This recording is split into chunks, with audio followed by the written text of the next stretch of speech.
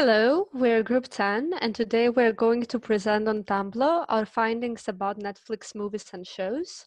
Our group consists of Jose Iglesias, Malco Pulgar, me Valentini Theologidou, and Vera Zhu. For our analysis, we're using two datasets, which we first cleaned by removing duplicates, separated multivariate columns into separate ones, and then joined based on the title and rating. During our presentation, we'll be answering 6 business questions.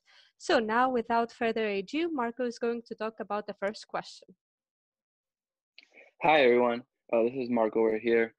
As we dive into our study, one of the first questions we had was whether TV shows receive better ratings than movies by users of the platform. We first found the population size for movies and TV shows that receive a score by a user. As we filter our data, we realized that not many of the TV shows and movies in the data set receive a score by the user. As you can see in the user rating distribution, the number of times a score was given to either a TV show or movie was very little. For example, only 8 movies or TV shows receive the total score of 95. And as you can see, if you scroll down, we can further see how the distribution is in between the movies and the TV shows. Just to give you an idea, that our total population for movies were, after our filter, is 19, and for TV shows is 99. However, we were determined to find an answer to this question. So as we can see in the next slide, we decided to study the average user rating score that was either given to a movie or a TV show and find the total average for both of them. As we scroll down, we can see in the average user rating score was a total of 83.97. And as we were thinking of different ways to set a minimum standard to see how many movies either passed or got the minimum required score, we decided to use a number for 80.632, which, as we scroll up, we can see that it's under the user rating score, and it explains more about as the average user rating score for movies and TV shows, and that's where we find the 80.632. And in our pie chart is we can see the average user rating score distribution. And what this means is that we found a number of movies and TV shows that pass the minimum average user rating score of 80.632. And we found out that 13.65% were movies and 86.35% were TV shows. This leads us to think that TV shows in general receive better rating than movies. This is not a surprise, as Netflix has been increasing the number of TV shows in their platform and even making some of their own now. Now I'll pass on to my teammate Jose. Hello. In this case, I'm gonna answer the question about which actor has most rating and what movie did they receive them in. Before I start our data set, we had all the cast together. All the actors in each movie are together. In that case, we just use the custom split tool from Tableau, and we just spread all of them with all the actors on the movie. In this case, after we split it, we're just gonna take care the first cast, which is the main actor. And you can see here is Adam Sandler, who received more of the user rating score. As you can see now, it's 258. It's 258 because I used the sum about all the rating between them. Follow up by Lauren Graham, follow up for Dylan with 99, and Dylan Minette. Here you can see Adam Sandler was rated in 3 different movies. As you can see in this one was Sandy Wexel, The Do-Over, and The Waterboy. Laura Graham was rated in 2 movies, which was Gilmore Girls, A Year in the Life, and Gilmore Girls, Just That Name. And the other ones was just rated in what movie. That's the reason you can see here in this line, the average in them is around 103.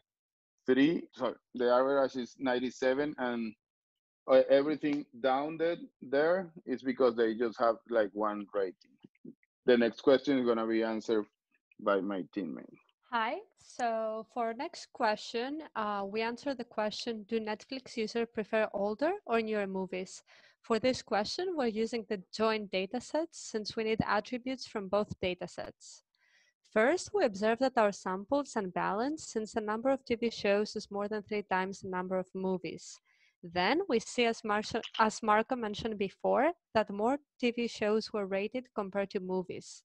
When we take a closer look to the count of ratings per year, we see that for most years we only have one rating per year or even zero ratings. By trying to create trend lines based on the limited data we have, we see both trend lines are not good fits for the model since the combined R square, which is measure of goodness of fit, is too little while the errors are very large.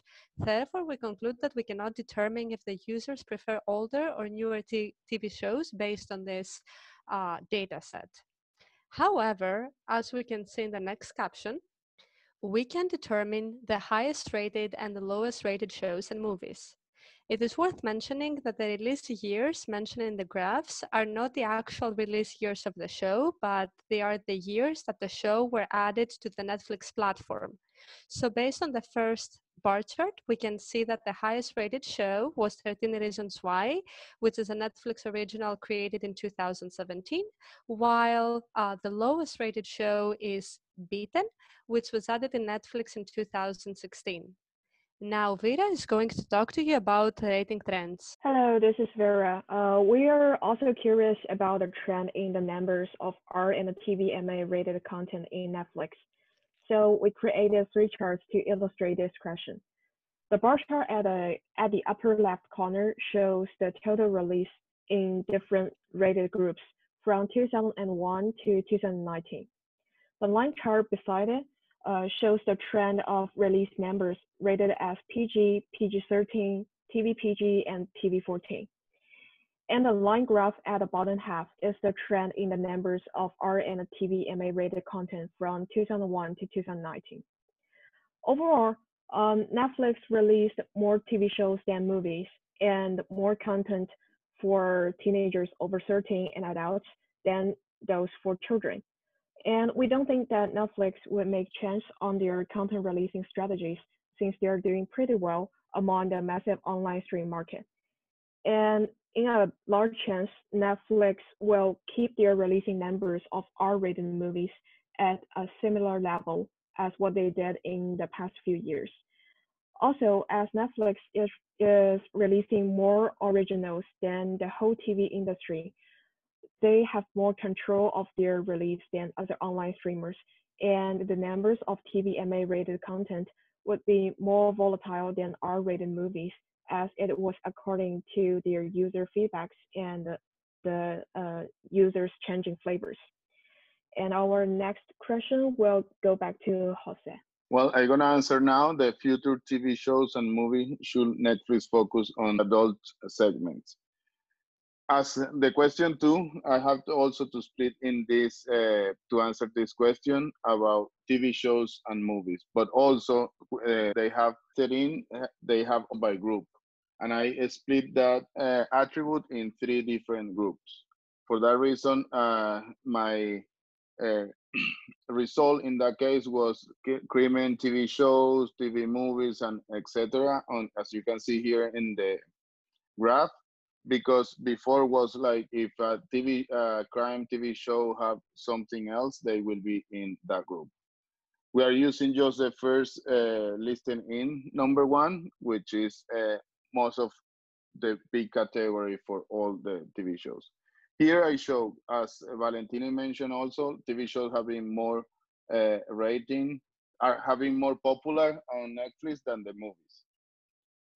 Uh, and in the end, I just show how different is that when you categorize movies as they categorize like children's and family and comedies are really are the top one on movies, and you can see the G and PG rating is the one who have been like rating more these kind of movies.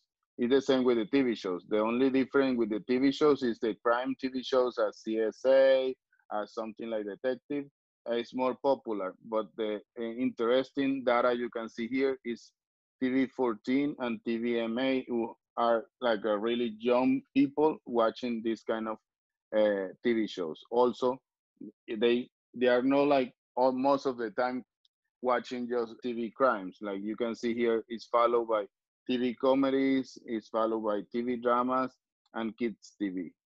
One of the conclusion we can get in this graph is everything who have been relating with family and kids gonna be successful in Netflix. If you want to go by a TV show related to family and children, that new product is gonna be good for Netflix. It's gonna have a high rating, and people gonna start watching in that one.